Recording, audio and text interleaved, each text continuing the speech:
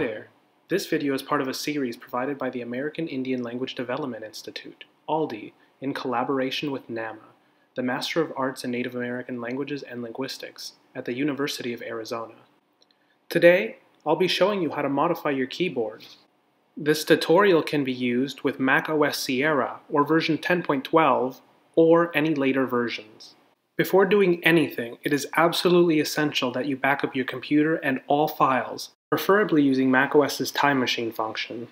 To begin, I'll demonstrate the regular functioning of the diacritic or symbol system on the macOS keyboard. I'll be opening and using TextEdit here for convenience's sake. Normally, pressing a key and holding it allows you to display a number of different diacritical symbols or alternate characters on the keyboard. However, for symbols like B, these diacritics are simply not available. Go ahead and test this out for yourself with symbols like C and D. You might already be pretty familiar with this, but you can see here that C, E, and A all have diacritical symbols, whereas B and D do not. These technical shortcomings pose a challenge to both language use and language work, so I'll try to address that here. First, we're going to need to restart the computer, so if you intend to follow along closely, you'll want to watch this video on a separate device. So go ahead and navigate to the Apple symbol in the menu bar and click Restart. As soon as you've done this, you'll want to hold the Command and R keys on your keyboard during the entire recovery or reboot sequence so that it can enter the recovery mode. This may take a minute. Once here in recovery mode, you'll access Utilities to open a terminal. Yours should look similar, but don't be alarmed if it looks a bit different. It should look something like this. Now you'll want to type CSRUTIL space status to check the status of your system integrity protection on your Mac device. Press Enter. This should give you the status, and if you're following this tutorial, it should be enabled. Next, you'll type in the same command, but instead of status, you'll type disable. Press Enter and this should successfully disable the system integrity protection. Now we'll need to restart the machine. Navigate again to the menu bar and click Restart.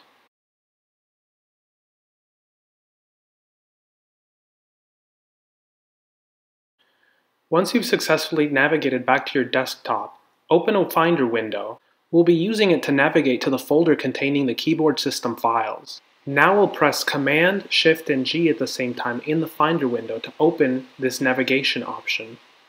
You'll type in this location exactly as above.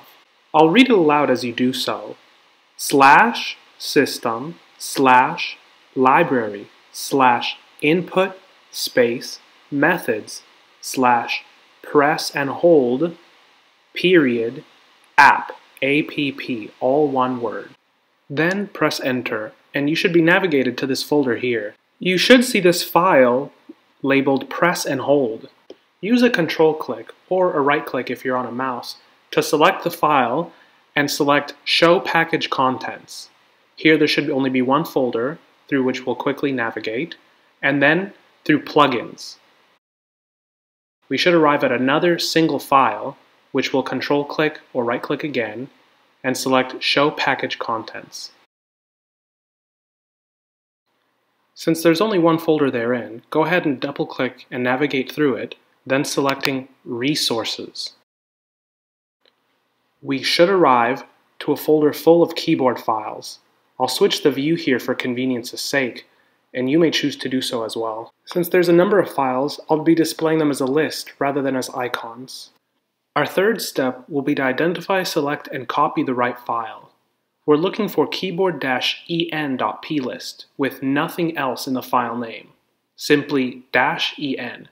This is the English keyboard file that we're looking for.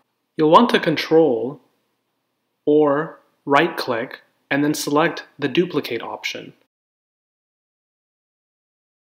We're doing this to ensure that there's a clean, untampered, unedited copy available in this folder should anything go awry. Our next step will be to take the same file and drag it from the Finder window onto your desktop. There's no need to worry, as since this is a system file, a copy will be created onto your desktop and the original file will not be moved or displaced, so no worries. Now, if you follow these steps carefully, there should be nothing to worry about. However, it's important to act with a healthy sense of caution since we're messing with system files and have turned the system integrity protection off. Leave that Finder window to the side for now and open that new file that's been copied to your desktop. You can use text editor or another similar simple TXT editor to open it. I'll make both the window and the text bigger for ease of editing, and I suggest you do the same. Drag the corners to expand, and then pinch and zoom or use Command and plus to expand the text size. Take a look through and you should see a number of different lines describing keys and the diacritics or symbols that can be accessed with them. You'll notice, as we observed prior, that there are certain keys missing. There's an entry for C and an entry for E, but no entry for D. You'll also notice that there appear to be repeat entries, as there are separate entries for both capital letters and lowercase letters, with the file containing capital entries first, and then starting over at A once it reaches Z in the uppercase, beginning again in the lowercase entries. Next, we'll carefully edit entries to either add new keys available or add new diacritics to existing keys. First, I'll demonstrate adding new symbols or diacritical marks to existing keys and key entries. I've navigated to the Roman accent entry for the lowercase c. See that besides the regular lowercase letter C, there's 3 additional symbols available for selection from the accent menu, here as entries in the file. I've arbitrarily selected a symbol for insertion here into this entry, a C with an underdot, which I'll copy-paste. However, realistically, any symbol can be used and the selection is arbitrary. The only restriction is that the same symbol is placed both under the keycap sequence and the string sequence. You'll see both these sequences must match, since it maps the symbol to the accent menu. Once finished, if this file is inserted back into System Files, it will allow you the option to select that key from holding and pressing C on your keyboard. Earlier, we noticed that not all entries and not all keys can be used to produce accents, since there are entries missing. Here, we have C and E, but no D available. However, we can create an entry in the file to allow the accent menu to become accessible and key mappings to be placed, so that diacritics can be selected from the accent menu. You'll see here that each entry begins with a key name, followed by a dictionary and an end dictionary bit. What I'll do here is I'll paste the entry immediately above, creating a space, and then promptly paste it into that space that I've created. Remember to grab all of the entry, including the part that has the key and name. Here, you'll see I forgot to copy the space right before the left caret at the start of the entry, and so my spacing ends up a little bit odd, but that can be easily fixed with spaces as long as each line is on its own line as the original. If you encounter any difficulties or any errors, don't be afraid to close the file without saving and open it again to begin anew. What I'll do now is simply change all the information to fit the new key already available on my keyboard.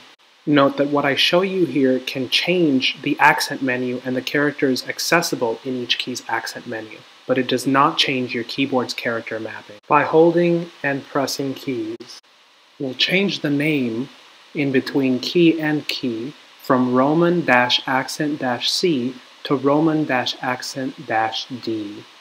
We don't need to change the direction, but the sequences under keycaps and strings can be replaced with the same symbol in the name Roman accent. It's important for the sequences under keycaps and strings to match for it to display properly. Having done this, we've enabled the accent menu for the lowercase d key on the keyboard, although it won't display anything since we have nothing here. Now we can simply add whatever symbol we might need, exactly as shown in step 5a before. While we don't want any spaces at the beginning or the end of the sequence, as you can see from other entries, it's important that there is one space and exactly one space in between each symbol in the sequence.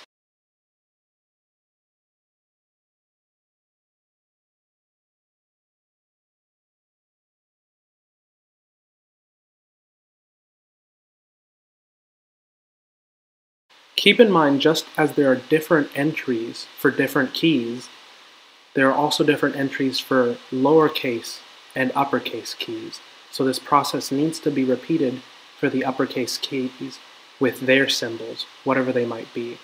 They can be the same as the lowercase, but merely be the uppercase alternatives, or you can choose completely new symbols to place under C. Here, I'll demonstrate the step again, placing capital C with an underdot.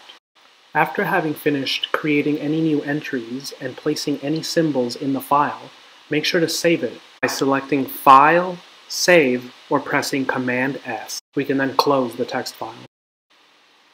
When you're finally satisfied with the file and it contains all the symbols or entries that you need, we'll need to replace the original file. Bring up that Finder window that you had previously set aside, or repeat step 2 to re-navigate to the original folder.